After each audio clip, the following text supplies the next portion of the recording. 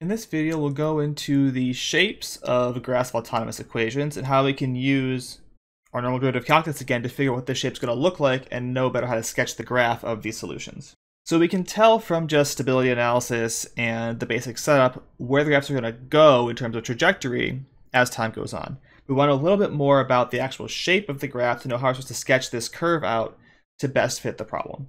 So to get to the shape, we want to look at concavity, or the second derivative of our solution. So I want to look at d squared y dt squared, where y is a solution to dy dt is f of y. Well, now I can just write this derivative out by taking the derivative of the derivative and see what happens. So this is the same thing as the derivative in t of dy dt, but that's just f of y. But now y is a function of t, so I can work out this derivative, but it has to be done by the chain rule. This will give me f prime of y times dy dt, but again, dy dt is just f. So what this says is that the solution curve is concave up whenever this product here is positive, which means that f and f have the same sign. And it's concave down when they have opposite signs. Now if we look at a graph of a function f and set up in this context, we can see what that's going to mean for our solution. So let's say I have a graph, and that looks something like this. We again see equilibrium solutions here, here, and here. And by our stability analysis, this has a positive slope, negative slope, positive slope. The middle here will be asymptotically stable. The other two will be unstable. But now, what about concavity and actually sketching the graphs here? So I want to determine where f and f prime has to have the same sign. We know that f changes sign at these equilibrium solutions, so we'll leave that for now. Where does f prime change sign? Well, it changes sign at critical points. So up here and down here are the two on this graph here. Let's draw some lines and split this graph into regions. Let's mark some concavity things in pink here. So in this lower segment down here at the very, very bottom, we have that f is negative and f is increasing. So f is negative, the derivative is positive, therefore we'll have concave down here. Next segment, we see f is increasing and positive. That's the same sign, so that's concave up. Between the purple and the orange next to it on the right, we see positive and decreasing, so f is positive, f prime is negative, concave down.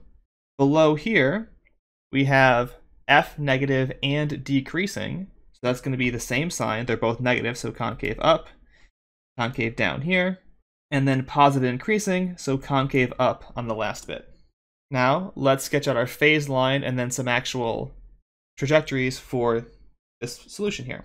So, if I draw a phase line over here, we'll have our three equilibrium solutions, and we know from the basic principles we have down, and up for our different directions based on the sign of f.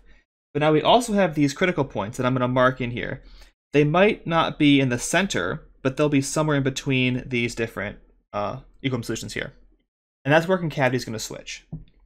So now if we were to start drawing actual trajectories here on an axis, we know we have our equilibrium solutions that give us horizontal lines here, here, and here. If we start below down here, we're decreasing and we're concave down. This is just going to take off downward in that direction.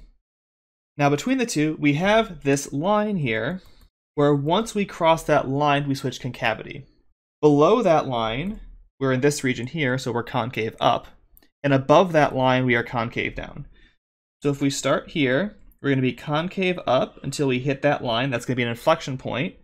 And we switch to being concave down.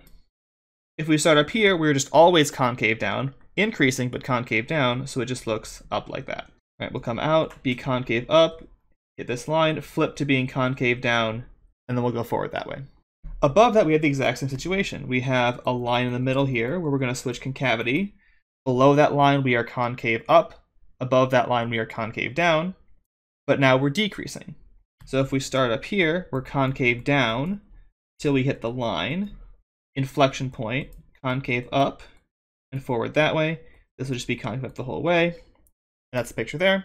Above that line, we are increasing and concave up. So we're just here, and it just takes off up that way. So the sign of f tells us whether we're increasing or decreasing.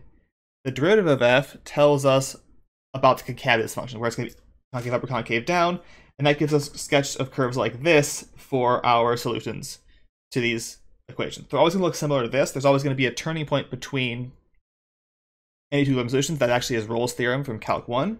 That I have two zeros here, so I have to have a critical point somewhere in between. That's where I'm going to switch concavity. And so these points that you get out of this are the critical points of the function f, and that will be where you have inflection points on these sketches of curves. So that's how concavity and the first derivative of the function f play into sketching out solutions to these autonomous equations.